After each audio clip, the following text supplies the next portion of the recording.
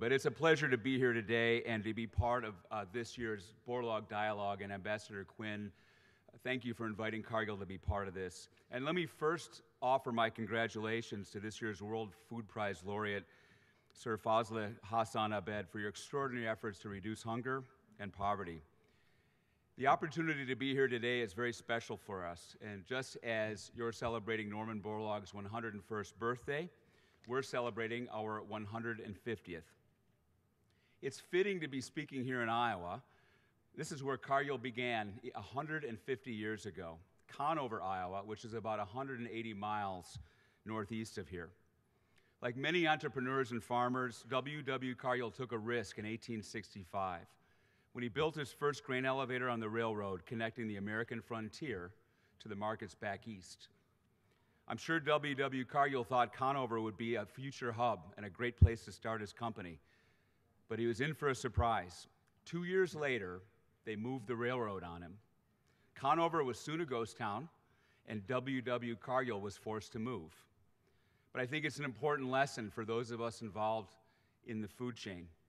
Change in the global food system is constant. But change has also driven enormous and incredible gains for humanity, too. If we learn the right lessons from history, we can meet what Ambassador Quinn calls the biggest challenge we face in a generation, feeding more than 9 billion people by 2050. These are the topics I want to talk about this morning, and how we got to where we are today, why we're optimistic about the future, and the choices we need to get us there. So, where are we today? While food is vital to local cultures everywhere, we have a food system supported by a global network from farm to fork, with many factors triggering shifts and disruptions in food price production, demand, and distribution. These factors include weather, urbanization, infrastructure, or a lack thereof, government policy, demand for bio-based products, mandates for biofuels, shifting appetites, and of course, climate change. It's easy just to say we need to feed 7 billion plus people and 9 plus by 2050, but that oversimplifies the picture just a bit. For instance,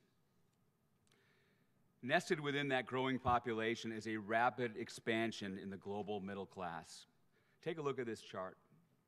These figures are from a study by Brookings that looked at the number of people in the global middle class in 2009 and in 2030, and middle class being defined here as living on $10 to $100 a day. So look at the growth. You can see over these two decades, sub-Saharan Africa, in the orange, will triple. Mideast and North Africa, the yellow, will double. And in Asia, that last band of blue, a region that already has far more people than agricultural resources to feed them, the middle class is expected to increase by more than 6 times. So why does this matter? While the rising standard of living is a tremendous story, it will also put new strains on our global food system. When people's incomes rise to this bracket, research shows that they tend to change their diets, shifting from staple foods to more fats, oils, proteins. So it's not just a matter of feeding more people, it's also a matter of changing demand. There's no doubt we'll need more food to meet this demand. How much more is up for debate. Depending on who you ask, it could be anywhere from 30% to 70% more than what we produce today. Furthermore, I think we all know we need to produce food more sustainably. We have one planet with limited resources, so feeding 9 billion will require us to change our thinking and change our actions. Consider these statistics from UN agencies' report, which says agriculture accounts for 40% of global land use, 70% of freshwater withdrawals, and 24% of greenhouse gas emissions, including from deforestation. Climate change is already impacting crop yields in some parts of the world. We need to help farmers be more resilient in this changing environment. It's one reason why Cargill and other leaders from the private and public sectors took part in the Risky Business Project over the past year and a half to try to help the business community understand the potential economic impacts of climate change, especially within the food and agriculture system. It's also why we're looking forward to Paris this December, when leaders from around the world will seek to enact meaningful policies to ward off the worst effects of climate change. If we don't continue to intensify our production, getting more from every acre of land while also building resiliency into the system, we could end up in a vicious cycle where lower yields force us to bring more land into production, use more water, more fertilizer, and only to further damage the climate and watch yields continue to decline. There's also forces pulling the food system in other directions too. For instance, many consumers today are demanding to know more about how their food is produced. Where did it come from? Who made it? How was it grown? How was it processed? What ingredients does it have? How were animals treated? And how were the people who made that food treated? And most of all, was it done in a responsible and sustainable way? In some cases, meeting these demands will require specialty supply chains that are more fragmented and more expensive. They work against the larger trend of providing high volumes of safe, affordable, nutritious food, which is the trajectory we've been on and which I'll talk more about in a couple of minutes. In addition, I think one of the greatest challenges we may face may be the public skepticism of science itself. As this National Geographic cover from the March issue declares, it's almost as if there is a war on science. It points out that people doubt the science of everything from GMOs to climate change to even whether we landed a man on the moon. It points out, last year, Jimmy Kimmel, an American late-night talk show host, did a segment on his show interviewing people at a Los Angeles farmer's market. First, he asked people if GMOs were bad for you, and they all responded yes. Then he asked them to define what a GMO was, and only one person that he asked could come up with the answer. There's a lot of lack of knowledge, and there's a lot of misunderstanding about what GMOs are and the benefit to the food system and to agriculture. And although GMOs aren't the only solution to feeding the world, they do help us produce more food with fewer resources and less impact on the environment. And other scientific research on everything from yield growth to drought resistance has allowed us to get a lot more out of our food system.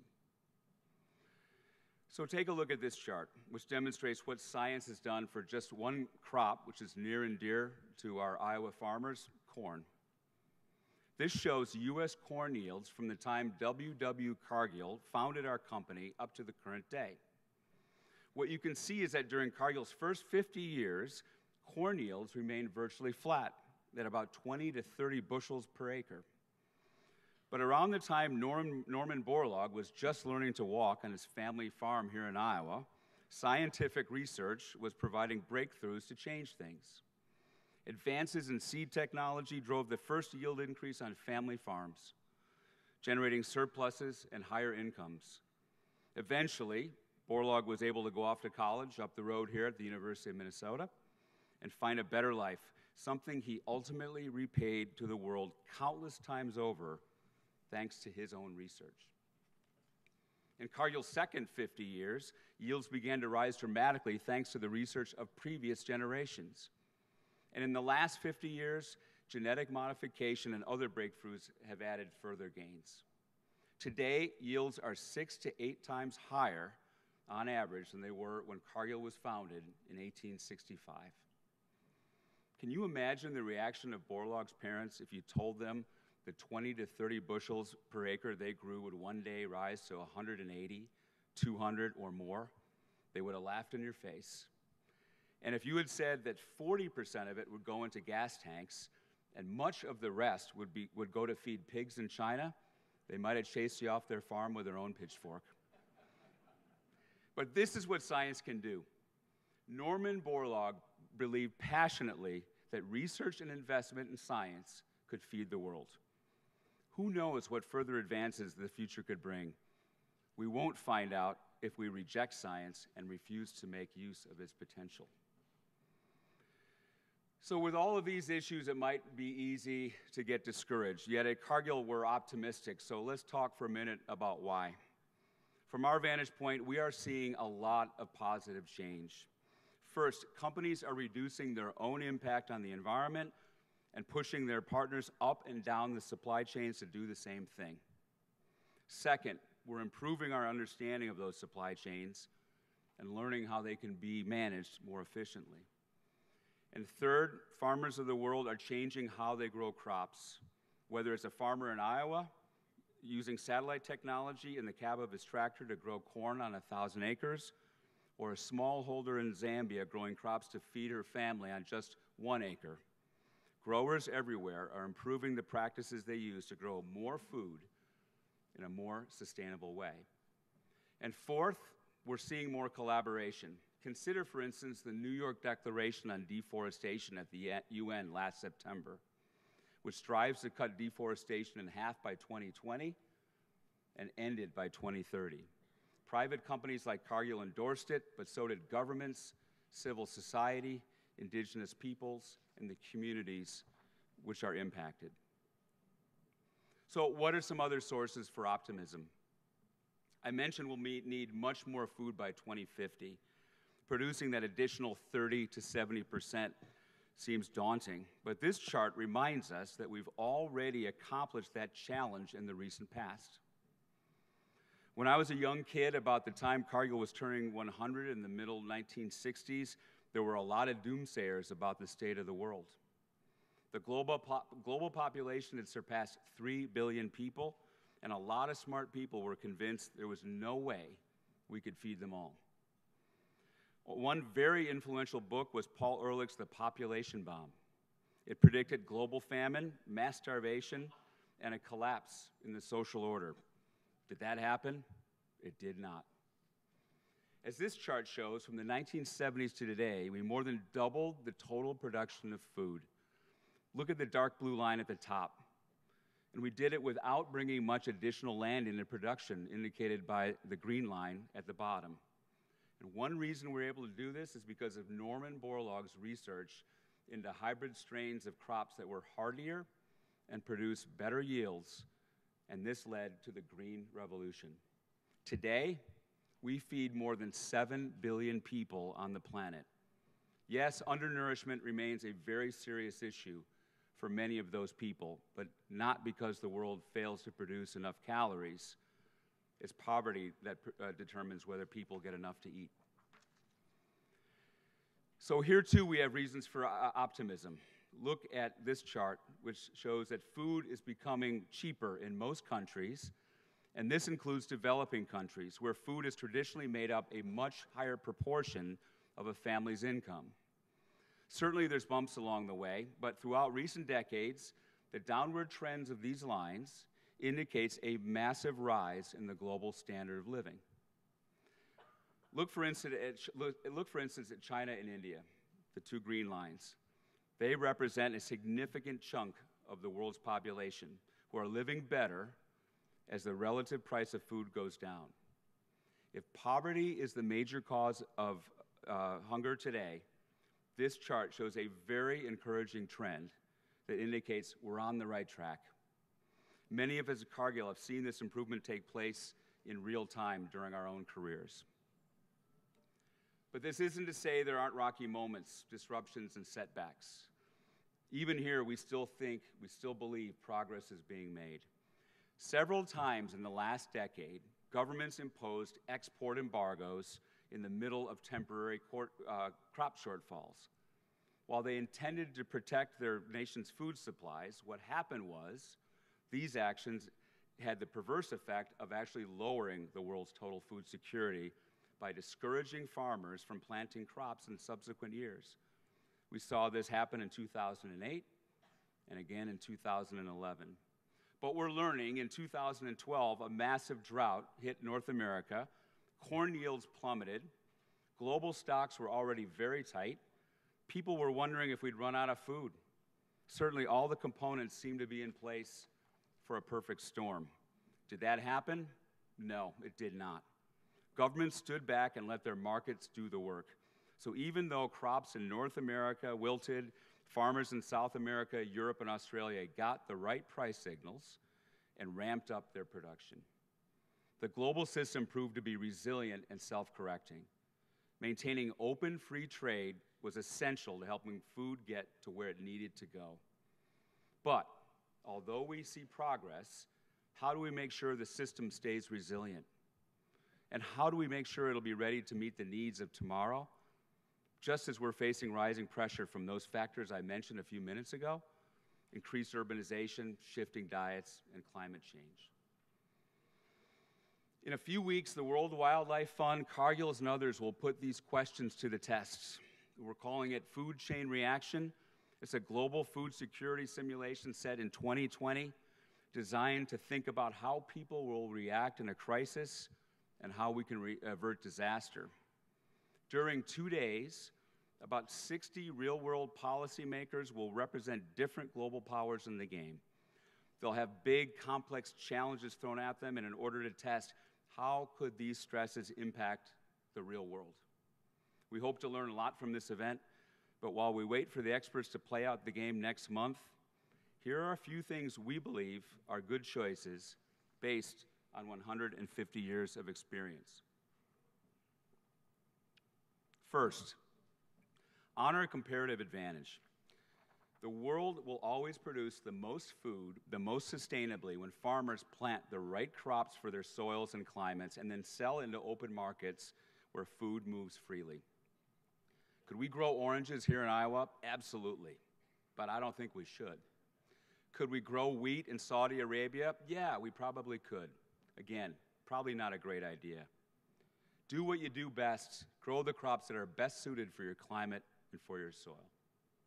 Second, trust trading partners. Consider China. The Chinese wisely decided to trust the Americas to grow their soybeans to feed its animals, and the world is much more food secure as a result. Resist the urge to go after domestic food security. By the way, if you're wondering about this photo, this is actually a ship leaving the west coast of North America, headed for China, and full of soybeans. Third, enact smart public policy. We've just seen 12 nations come together to a historic agreement just this month, the Trans-Pacific Partnership, TPP. Although everyone is still looking at the fine print of the deal, we believe pacts like this will help the world feed itself. When nations do what they do best and then trade with one another, it's better for farmers and it's better for consumers. We should promote harmonized standards on things like food safety, which otherwise could work as a barrier to trade. And we should support policies for development and aid that reduce global poverty and hunger, like the Global Food Security Act here in the United States. Fourth, let markets work. We need to honor the incredible signal of price signals, which help farmers know what and where to grow. As we say in Cargill, price is the best fertilizer. For strong markets, we also need to build a robust infrastructure. W. Cargill established his company on the expanding railroad for a reason. It connected the farmers here in the Midwest to the consumers in the East. We have to continue improving infrastructure in places like sub-Saharan Africa, the Black Sea region, Latin America, and yes, right here in the US. There's no use growing more food if you can't get it to where it's needed. Fifth, invest in innovation. From improved crop genetics to farm management to food safety, rather than fear science, we've got to embrace it. Find ways to continue advancing food science to improve health and nutrition, and make sure we're doing our homework. The research of today will fuel gains of 10, 20, and 30 years from now. Norman Borlaug knew it, and we at Cargill know it too. We need more research.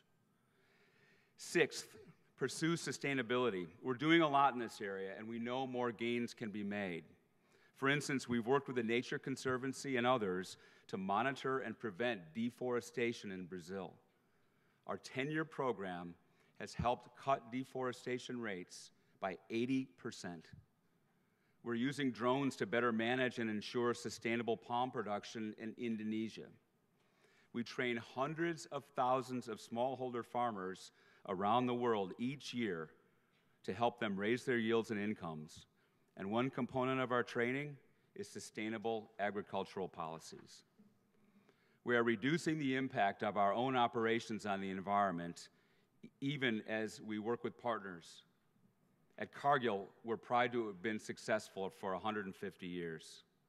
As a family-owned company, we always do our best to take the long-term view, and nothing is more long-term than our ability to feed the world while protecting the planet for generations to come.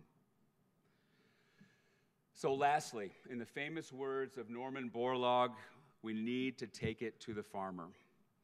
We need to close the yield gap between farmers in developed and developing nations. We need to provide clear land rights so farmers can pledge their land as collateral and reinvest in their operations.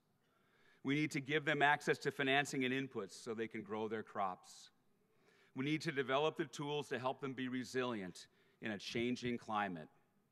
We need to make sure their communities are vibrant and strong so their kids can go to school. And we need to make sure when they come home, they will have a viable economic future. Doing all of these things, I believe we can collectively meet the challenges in front of us, just as generations before us helped us to get to where we are today. It's been our purpose at Cargill to nourish people for 150 years. And going forward, we are honored and privileged to play our part in building a world where everyone has access to safe, affordable, and nutritious food for an active and healthy life. It's been an honor to speak to you today, to be part of the Borlaug Dialogue. Ambassador Quinn, thank you for inviting Cargill, and thank you to everyone in the audience.